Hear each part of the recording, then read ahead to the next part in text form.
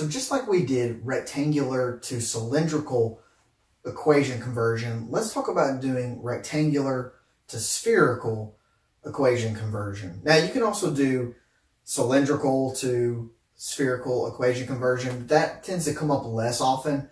Most of the time you'll start with one, you'll start either in spherical and you'll rather have it in rectangular or vice versa. Anyway, let's get going. So we want to find an equivalent equation in spherical coordinates.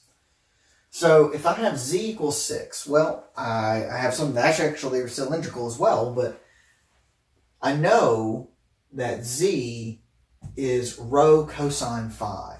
So I can take the same thing and I can say rho cosine phi equals 6, but sometimes just from an equation standpoint, a lot of times you want to get one isolated. So it's more likely you would see 6 secant phi. Okay? Now in this case, I've got x squared, y squared, and z squared. So I could just plug in these, and that would be fine. We could plug it in, we could simplify, but let's be a little more clever about it.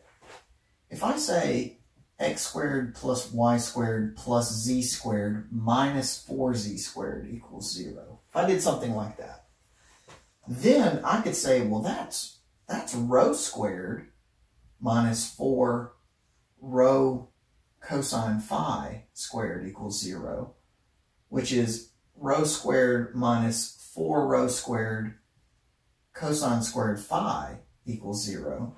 Well, now I have a rho squared on each term. So I can divide out that rho squared, and I get 1 minus 4 cosine squared phi equals 0. 1 equals 4 cosine squared phi. 1/4 is cosine squared phi. Cosine phi is 1/2. So I can reduce that all the way down to that particular representation. In this case, x equals 13. Well, that's going to be similar to the way you would do z here. So you would say rho sine phi cosine theta equals 13. And we'd probably want to isolate rho. So we would say rho equals 13 cosecant phi secant theta. And finally, I have this. Now, this is very similar to this. We can go ahead and say, okay, well, I know that's rho squared.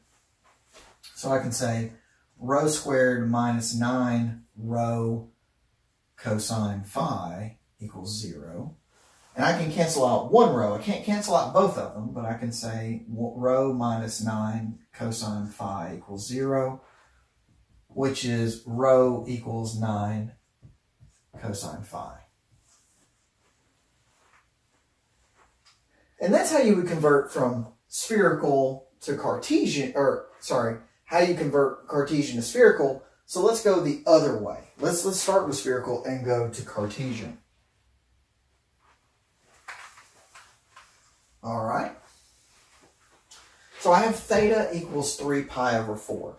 So if I remember correctly, that's a rotation of just 3 pi over 4 and should be a plane. So it's like a line, but then it extends out with a plane. So if I think about that, if I know that it's really a line in the xy plane that's projected, then it's going to be some sort of function of x and y. So I've got to think, well, if it's a function of x and y, well, I know that tangent of theta is y over x. So tangent of theta is tangent of 3 pi over 4. And 3 pi over 4, tangent of 3 pi over 4 is negative 1. So y over x equals negative 1. So y equals negative x.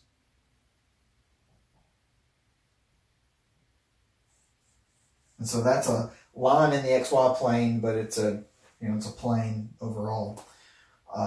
So now we have phi is equal to theta, or phi is pi over 2. And that's going to be different than theta here because the phi equals pi over 2 is a relationship to how it comes off the z-axis. So we can't quite use this. But we do know some other information. We know that z is rho cosine phi, and we know that, you know, the r is related here. So what happens if I take cosine of both sides? Does that help me? Does that help me at all?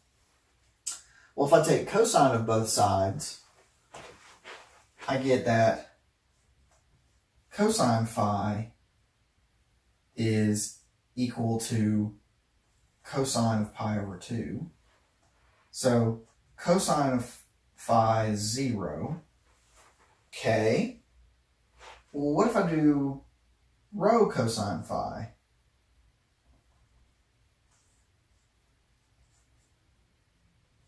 And so that's still 0 because I'm multiplying both sides.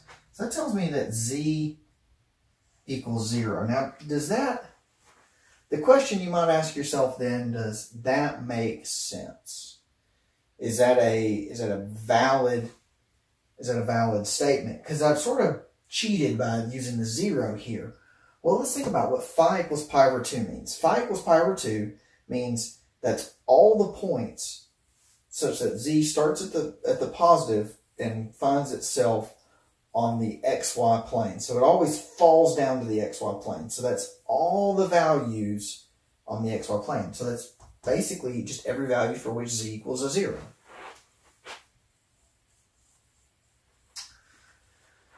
Okay, rho equals 2 secant theta.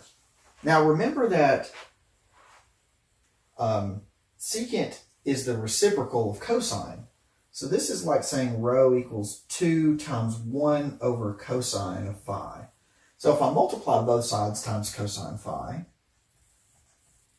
I get 2. Well, rho cosine phi is z.